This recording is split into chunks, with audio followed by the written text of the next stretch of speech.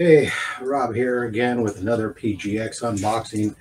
Posted my first video the other day. If you haven't seen it, go ahead and check it out. It was a 30 box run. And at the time I mentioned I had some others out. Sure enough, new order came in. My other two outstanding orders that were at PGX came back. One of them came back, it's actually a week early, so it was only about 4 weeks, and the other one was about a week late. So it was about 6 weeks altogether, but still great turnaround time. I'm going to go ahead and open this up here, and this time hopefully looks like we've adjusted our glare issue that we've had previous on the last one.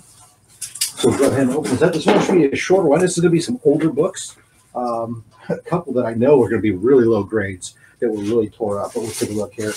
Again, we've got our packing peanuts all over the place here. I'm going to try not to spill them all over the place. Some bags for bagging these up here, and let's see, can I get this out here? Now getting peanuts all over the place. Wow, come on.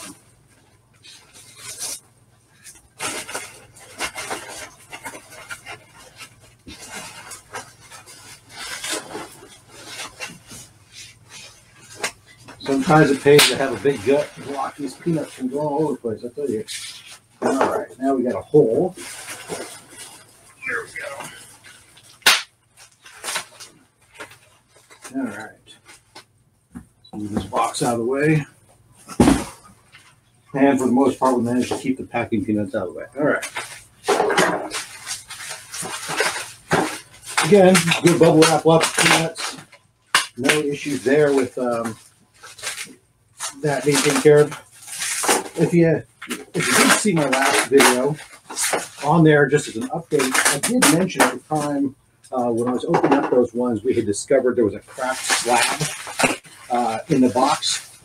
Reached out to PGX, no problems there. Within 24 hours, I sent the email on a Sunday along with some pictures of the slab and let them know. And within 24 hours, had a response back from them. Again, usual great customer service, not a problem. We arranged to go ahead and have that sent back to them, and they went out yesterday. They're going to go ahead and correct it, put a new slab on there, no big deal. So again, great customer service, response time. I've always had great response time from them on the emails. So it is a nice pleasure to have that. Let's see. All right, we'll go ahead and crack into these guys here and see what we got here. Oh yes, so exactly right. Old, amazing Spider-Man number 42. This guy here, the light on my camera is going to show that. Try to turn that off. There we go. Of course, you get a reflection of the computer screen in there. Number 42. This is the third appearance of Mary Jane, the first full face shown and uttering those famous words. Let's face it, Tiger, you hit the jackpot right in there. I love Mary Jane. Super excited to get this book in my hands. It was one of 3 books that a guy I mentioned before, a guy had been dealing with a bunch of Batman stuff on back and forth. He had these books. He was looking to get rid of them. They weren't in good condition. As a matter of fact, one of them we're going to get to. The cover was actually separated from the book, but they're old, they're Silver Age, and we came to a price that was like, it was hard for me to say no. And so got this pressed and cleaned. I mean, it is rough. I did not get grading notes on these. I should have asked for them, although, I mean, the grading notes are pretty obvious on this one. There's stains on it. It has got a really, really rough edge. The pages are yellow. I mean, even the back covers, all you can see. It's not white at all. So there's really no question about that. But a 4.0 was better than I was having. I had this. I expected that. I say this. I should preface. So I'm not an expert, right? I'm not even a pseudo wannabe expert. To be perfectly honest, I haven't, although I've been dealing with comic books for a while. I started obviously as a teenager in the 80s and 90s, and then got out of it for a while. When the new 52 launched, I got back into it reading digital comics, and then eventually switched back into paper comics and started rebuilding out some collections and stuff. And now I've become really kind of interested in it. I've read a lot of videos, but I really didn't deal with slabbed or graded comics until this past summer. The summer of 2019, I went with my sister to Comic-Con and local Comic-Con, and kind of got interested in them, and kind of spun off from there. So I don't have a lot of experience in self-grading comics. So when I say preface something by saying this is what I kind of thought it was, I haven't been in this game long enough to really have a good frame of reference. It's just purely based off of my interpretation of what the reading of the grading scale means. So as I go, I'm learning more and more and finding what comes back as what and getting that one. But I had hoped that this could come back about a 3.5. So I wasn't too far off. It came back as a 4. So that is great to know. I'm happy to have this in my thing. Big long line. I mean, see, you can see, I mean, this is not a book that's in great condition, but at a 4, it's good. It's still going to show off well, and it's nice to have that in my collection. This next one, oh, this has got to be the one with the separated cover. Yeah, 2.5. The Origin of the Green Goblin, Amazing Spider-Man number 40. Again, this is another one of those ones where, I mean, you can see, if I get it in here right, the cover doesn't even line up, anymore on the back side. I mean, it's at the staples, it's bad. It's coming apart. There's stains, there's, from tape marks or whatever, and lots of folds and everything else. There was really no need to get grading notes on these, because you look at it, it's rough. 2.5 was actually right where I had expected this guy to come in, so no shock there. I can see that the next one here is the one that was the worst of them, and when I sent it out, I expected it to maybe come back a 1.8. So let's see what the damage was on this guy. This is the one where the cover is completely separated. 2.5. Again, I thought it could come in as a 2.5. I didn't, of course, I say again, but I didn't actually say that before I flipped it over. I had thought in my head it could be based on some interpretation of the grading code and how it pertains to covers being separated from the books. But to soften my own expectations, I had kind of put it down as a 1.8 conservatively. So 2.5 was at the high end of what I expected it could be. Again, this is, of course, the first John Romita cover. The reason I had to make sure I picked this one up. And the cover is there. It's good, from an art perspective. It's obviously beat up. The cover is separated from the book. The corners are really bad. Lots of, just folds and creases. Whereas you could tell that this was a book staining. This is a book that somebody loved hard, read harder, but still, I didn't want to spend a ton of money on a book, but it's nice to be able to just sometimes have a book like this just to say, hey, yeah, I got Romita's first cover. And if you're a person like me, I don't really do a lot of these for value. I'm not necessarily chasing. I don't somehow magically believe that somehow comic books are going to pay for my retirement. Let's be honest. Aside from a few books, that's just not going to be the case. What they are to me is I appreciate the art. And so a lot of the books that I send off to be graded have to do with the artwork, although some of them have to do once they get to a certain maybe value or a key issue type thing, then I'll go ahead and have it slapped. But so it's nice to have John Romita's first Spider-Man in there. All right, let's see what's next here. This is going to be a newer. Oh, Amazing Spider-Man 2099, 9.8. I am a huge fan of Spider-Man and a huge fan of Miguel O'Hara's Spider-Man 2099.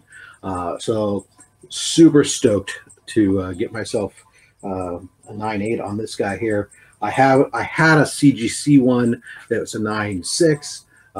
I got this. I picked up this book raw.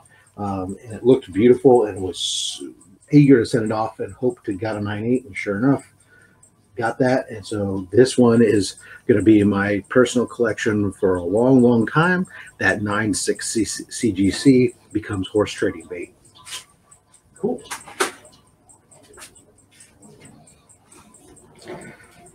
All right, Secret Wars number 8. First appearance of the alien symbiote costume, later to become Venom, 9.6.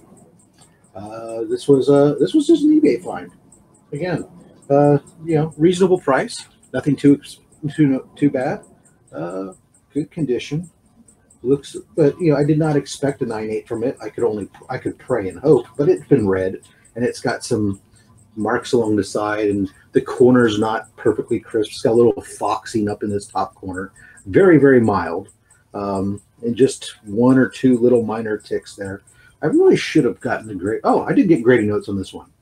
Minor foxing on back cover, slight dirty back cover, minor edge wear, several stress lines along the spine. So there you go. I forgot before I get it, let me see if I can get this. Here we go. So on the back here, again, this is for a $5 fee. If you request it from PGX, you can have them put the grading notes on the back. And so what I typically do, and the reason I guess is the first 3 I sent were a separate submission. I didn't request it because I knew they were like really bad condition. But this is part of my, again, this is a combo shipment altogether, part of my other shipment where I did tell them my usual, which is if it's less than a 9.8, please put the grading notes on the back. They charge me $5 a book. And there you go. They put the grading notes right on the back, so you know exactly what it is, what's going on. So, yeah, perfect. 9.6, ASM, or Secret Wars. That's one of those books you just got to have, right? It's a key book. What we got here? This one, I'm not even going to flip it around yet first. Well, let's flip it around. What we got? Okay. Detective Comics 578. Yeah, this is the McFarlane covers.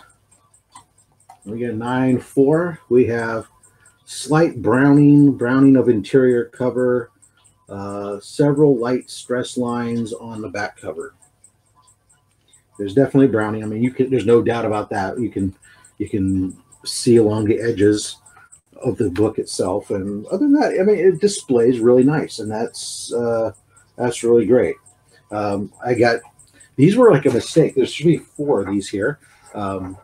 I picked up these. I was ordering Batman books, trying to fill in my run of my Batman Volume 1, and I ordered these because the numbers were what I needed, and I didn't pay attention to the fact that these were Detective Comics and not the Batman series. So I ended up with these, but was pleasantly surprised that they were McFarlane books, and on top of that, the price I think I paid $24 for all 4 of these. There's 4 of these books. Part 1, Batman Year 2. So another 9.4. What we got here? Slight browning of interior cover. Several minor stress lines on the front cover. So yeah, same basic notes, same thing we expect. These books were all together in a lot. There are sure a couple minor ticks and browning along the edges. So everything's good. 9.4. Part 2 of the story again. Slight browning on interior cover. Several minor stress lines on front cover. Geez, you'd think they were all together. They were all exactly the same, right? 9.4s, same basic description on the back. All came from the same home. They were all stored the same way. Here's the last one. Sure enough, 9.4. Look at that. Slight browning of interior cover, slight stress marks along the spine. So there you go. They read like carbon copies of one another, but it's fair. It's a great looking book. The display is nice. You can't go wrong with McFarlane art. And 9.4, I'll take it.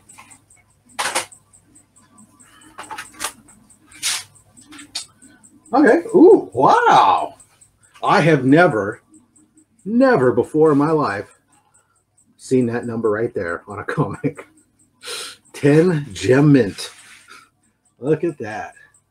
Batman 23.4. This is the lenticular covers. There's actually going to be all 4 of them here, all 23.1, 2, 3, and 4. So we'll see if how we do on those other ones, but wow, that is super exciting for that 3D. I guess it's not lenticular. It's actually the 3D cover. So there's the Bane. Drum roll. Ta-da! Another 10. Look at that. Penguin number. This is our 23.3 for Batman. Woof. That is sexy. I mean, I knew they were good, in good condition. But damn. I guess it helps that the 3D covers. It's that extra hardy cover, you know. It helps. It's just like today's cardstock covers, except even more sturdier. It really helps to preserve that. And the fact that the guy who I got him from really took care of his comics. So 9.9 there on 23.2 with the Riddler. I dig this cover. I mean, it doesn't really show up on the, maybe it does a little bit, but the cane just really pops three-dimensionally off this cover. It looks just great. The layers of the art, the depth of field going back in there, the dungeon and stuff back in there. I mean, that is just looks beautiful. The layers. Oh, even the back covers that a little bit. All right, the last one of the four. Let's see, 23.1. What do we get, folks? Patow, 9.8. Now I'm disappointed with a 9.8. Whoever gets disappointed with a 9.8 after seeing two 10s and a 9.9, you get all excited, and then you get a 9.8 and you go, oh. But it's 23.1, the one with the Joker. Again, great view. The depth of field is amazing. The gun pops out. This is just a great. I'm looking at it way back here and not doing a good job of paying attention to the camera. I apologize to you all, but this is just great. Super excited. Wow. All right. Here we go.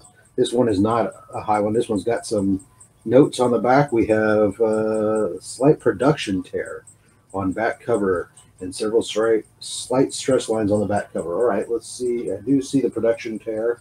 I haven't even turned it around yet to tell you what it is, but we do have a little tear right there on the back there. And we'll flip this around and, oh, here we go. Amazing Spider-Man 361, 9.8. But it is a production tear, so they are not dinging it too hard. And some minor stress lines along the back cover. It gave me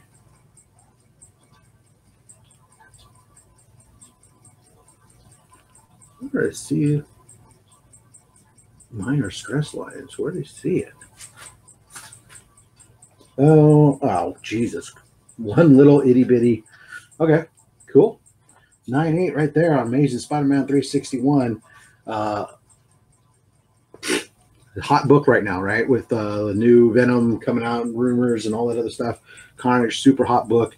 But a key that I had to add to my collection. You know, you get your first Venoms, you got those things. And if you're doing Spider-Man and you don't have Carnage, you don't have first appearance of Venom, you don't have some of that stuff, you're just missing books. So happy to pick this one up. I grabbed this one, to be perfectly honest, from, I like to give the shout outs where I get some things from. This one came from New Cadia. Fucking love New Cadia, part of my language, but those guys, you know, tons of old books available, huge inventory, quick delivery, great customer service, and fair pricing. And they, you know, have, granted their grading systems, their grading system's not the same, not in line with this grading system, but it works out well. Sorry, my work is calling me. I'm gonna disconnect that book. So anyways, got 9.8 on that book. That is awesome.